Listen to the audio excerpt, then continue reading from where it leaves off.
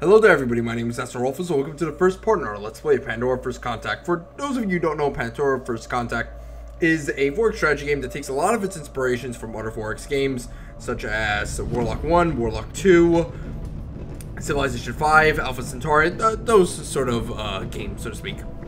Not exactly Master of Orion level of strategic depth, but as much as Civilization 5. So I did play a Let's Play of Pandora-First-Contact before I actually started this, but I've made a lot of errors, and I don't want to repeat those, so let's just start off fresh. Anyway, so I'm going to go through the different factions. We have Divine Ascension. These guys are really good at attacking, they have good morale, but they suck at scientific research.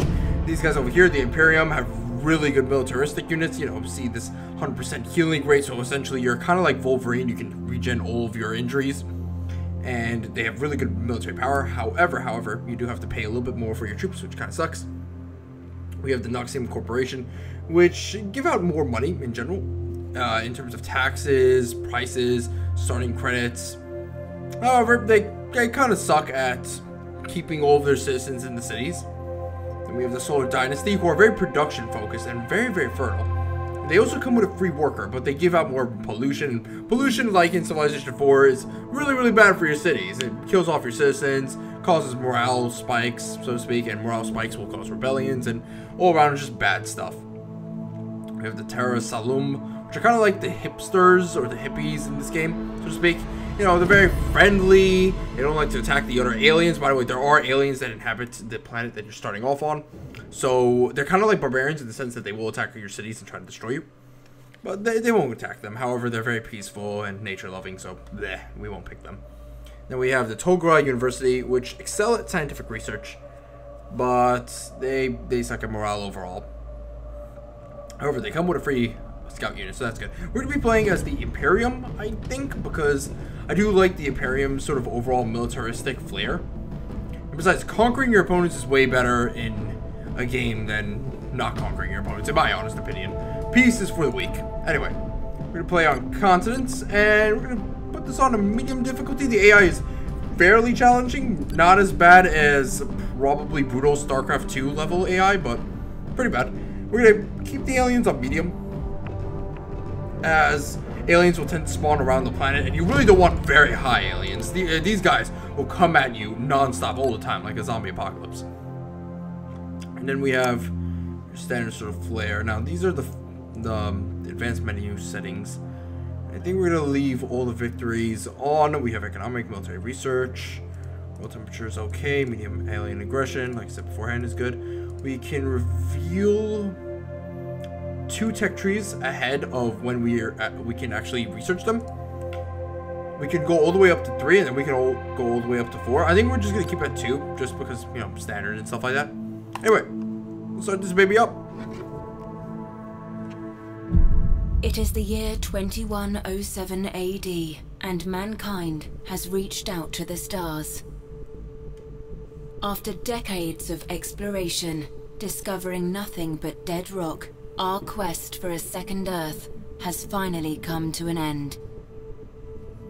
A terrestrial planet in the Nashira system has become the symbol for humanity's hopes and dreams of a new paradise. The most powerful factions, distinct in their ideologies and beliefs, have sent expeditionary forces to stake their claim to this new world.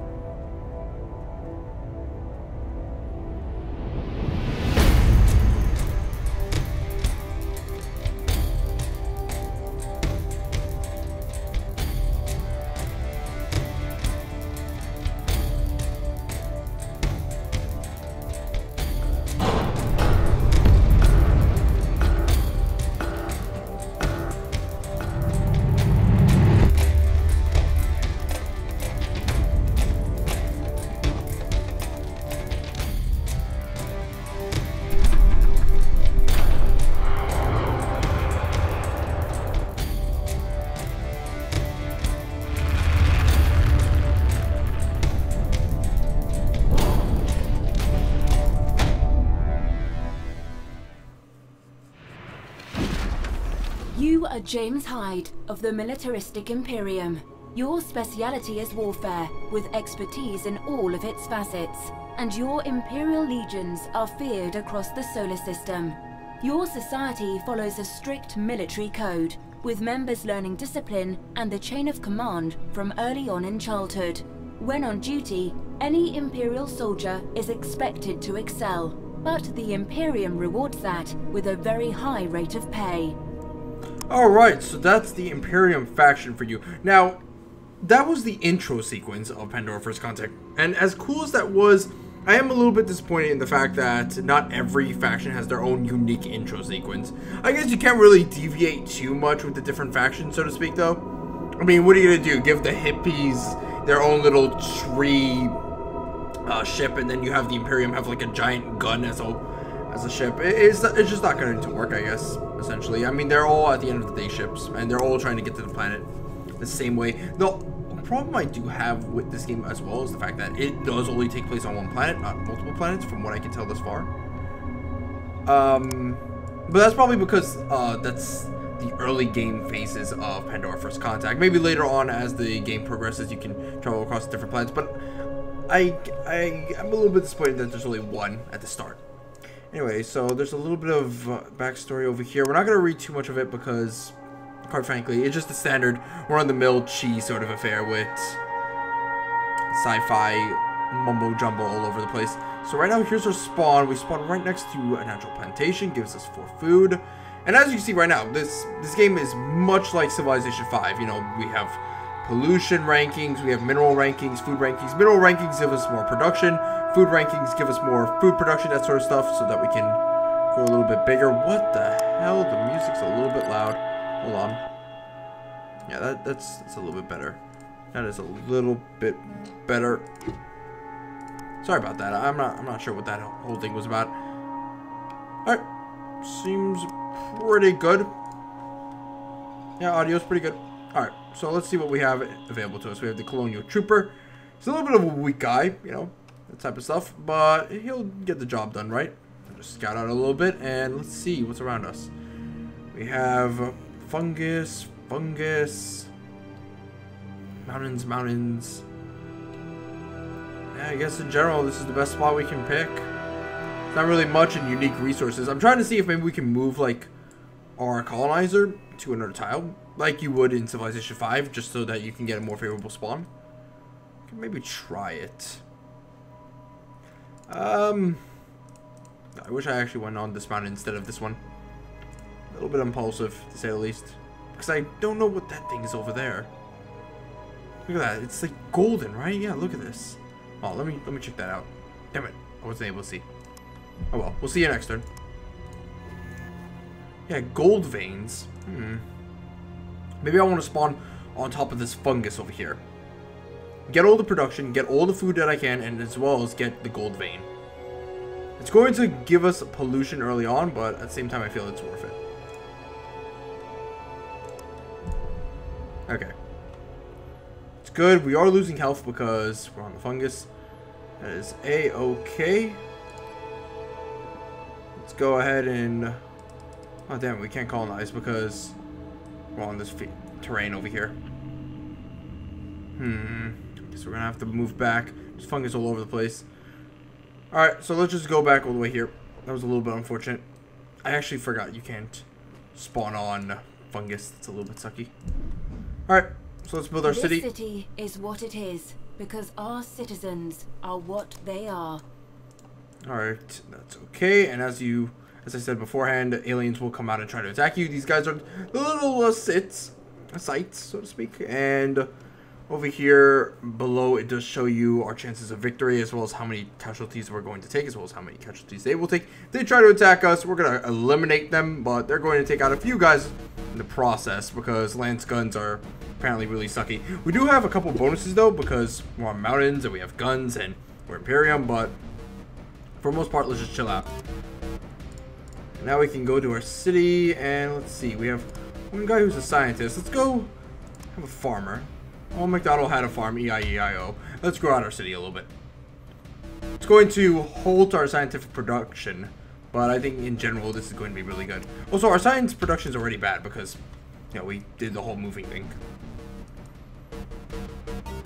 Let's see what we can do. I guess in general what I want is to increase our mining capabilities. We have field training early on, which is really good.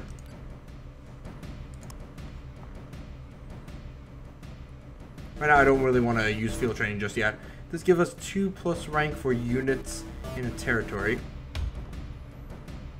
There's no point in using it right now.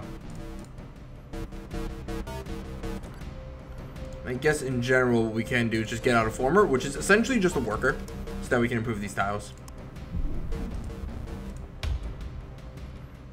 And we could move out right now if we wanted to. Let's go ahead and move out our troops. There's an observatory right over there. That would be really good for us to capture because that will give us more science. Alright, let's see if we can squash these guys. Yeah, there we go. Smash them for the Imperium. And we'll heal up our troops. We have 100% heal, so that means in one turn we should be fully healed up. Actually, I'm guessing we only get 100% heal in our own territory, so let's pull back. So far, so good. Our population should grow to 2 in maybe a few turns or so, depending on if everything goes well. Yep, 2 more turns. And let's heal up.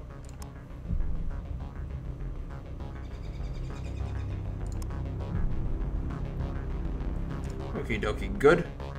We're gonna get a miner probably on the mountains over here. Yeah, that's a good spot for the miner to choose. I want to try and get over here to the gold vein. So let's just prioritize this area over here, this coast, so that we can try to get the food, and then afterwards we can go for the gold vein, because that would be really good for us to get. One more turn until this guy's fully healed. There we go.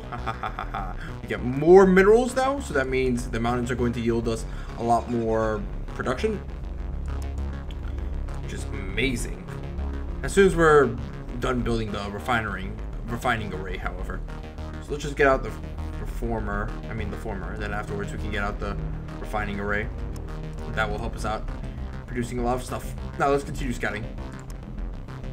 We can choose a research now, and I guess at this point we should probably get analytical dynamics so that we can scout out the area. Right now we are being slowed down by the forest, but that should be a-okay, because soon we won't need to worry about the forest. Clearly, we can focus our attention on the wonders and realities of the universe about us, the less taste we shall have for the destruction of our race.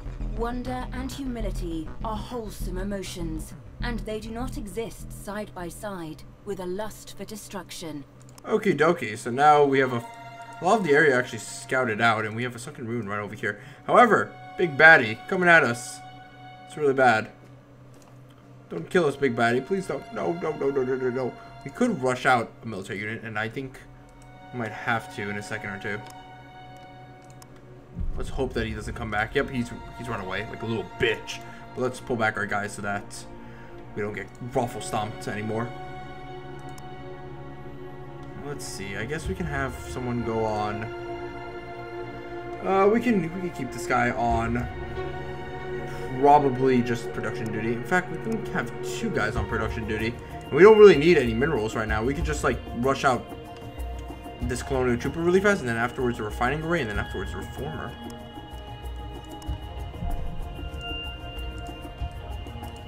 So miners just essentially just gather up minerals for us to use for these buildings and techs and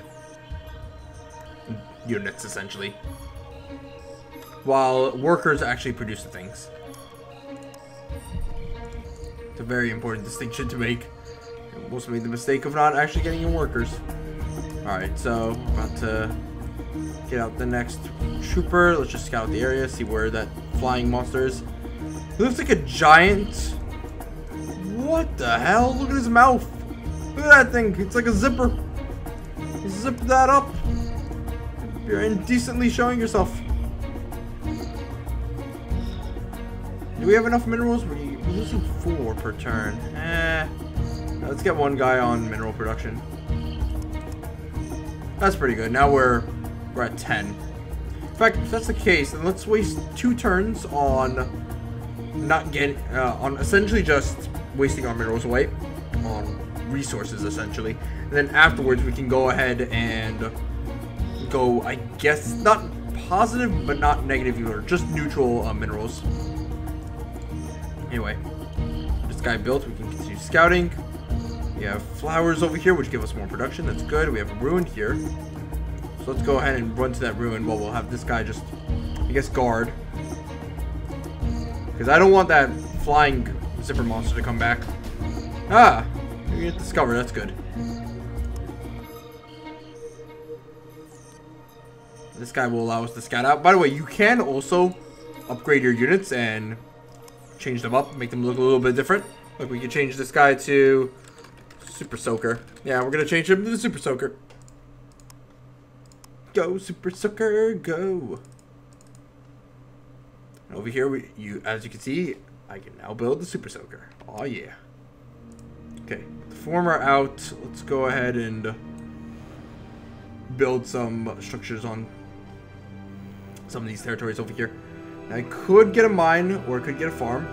And obviously the best thing to do would be to get a farm right now, just to improve our food production here. So let's go ahead and do that. It will take us 4 turns. And I guess at this point what we can try to do is mostly get out better units. So let's get out Hellfire. Ooh, and right next to the ruins, I didn't actually see this, is the Xenomorph drones and the Xenomorph Queen. So these are kind of like the barbs in Civilization 5. There would be essentially a nest where all of the aliens will come out of, and then there will be one unit guarding that nest, while the other units that come out of the nest will just spawn out to try and destroy the human players. Which is kind of a little bit sucky, but that's kind of how it works. These guys are, for the most part, pretty deadly. Yeah, 100% estimated casualties, 0 victory chance. We need better units, so let's pull back. Oh, I can't pull back. That sucks. I'm gonna have to just, I guess, wait. Hope to God that they don't try to kill us. For the most part, however, let's try to take out our worker over here. Make him into a miner. So now we're neutral on minerals, but it should be okay. Because we won't be for long. Okay, we were able to leave that area without getting our asses kicked. That's good. Really good. And I guess for now we can have a scientist on research, because our research has been lacking. And we can just have like a, I guess, 3 farmers, 5 miners, 1 worker, 1 scientist. You know, the whole shebang. 1, 1, 1, 1, 1. Well, actually not 3 farmers or 5 miners, but 1 farmer, 1 miner, 1 worker, 1 scientist out of 5 potential miners, or 3 potential farmers. It'd be kind of stupid to actually focus heavily on either of these sort of jobs right now, actually, for our citizens, because we need the minerals to actually produce stuff. We need the research because we're a little bit behind on research. We need the farms to actually get out more citizens, that type of stuff. Oh crap, this guy again, the Devourer. Okay, let's hope he doesn't get close to this guy over here. Yep, he did not. Good job. So now you can heal up. You're all done. Good job. Good job. Good fracking job. Go over here and get yourself a mine. Ah, good. Really good. Now we've discovered the weapon Hellfire. This will allow us to essentially destroy these alien units. However, against mechanical and airborne units, it kind of sucks dick. So it's not going to help us against the Devourer, but it will help us out in general against those Xenomorph drones. In fact, let me see if I can try to get out the workshop. Yeah, let me get out the workshop, and then we can change the gun to Hellfire. Right now, you don't have the Hellfire, right? No, you just have the lance gun. Okay. We can refit him, though. This will cost some money, but I think all around it would maybe be worth it. But then again, we have the Devourer here, so maybe not entirely. So in general, where's our second warrior, actually? Yeah, our second colonial trooper. We're gonna refit this guy, actually. First, let's heal him up. Research-wise, let's see now. I think at this point, anything that helps us out in our tech tree is probably the best thing for us. We could get colonial ship dismantling. This will allow us to get some free resources and stuff. Sorry about that. My tongue is a little bit of a keyboard sometimes. Xenology. Xenology. Okay. The study of aliens, both alive and dead. There's more knowledge on them. I guess this would be better. Yeah. And then colonial ship dismantling. Oh god, that's a scary force. And these guys can actually crush us. So we're at the mercy of these flying dudes. Let me see if there's any text that can allow us to kill airborne units faster.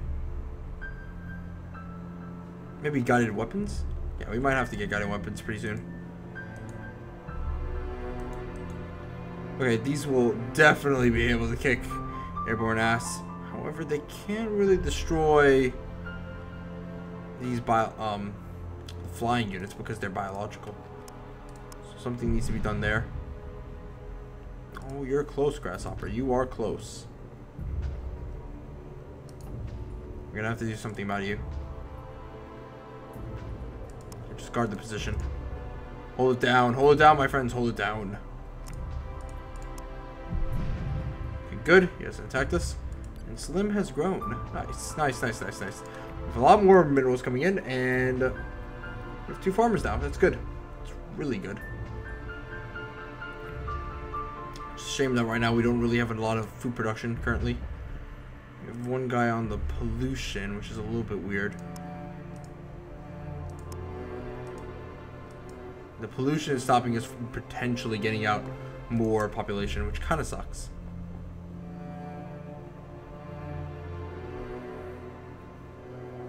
It's just a shame that right now our military power is essentially useless at this point because we have nothing against these flying units. We could just get out a bunch of units though. A bunch of really cheap units.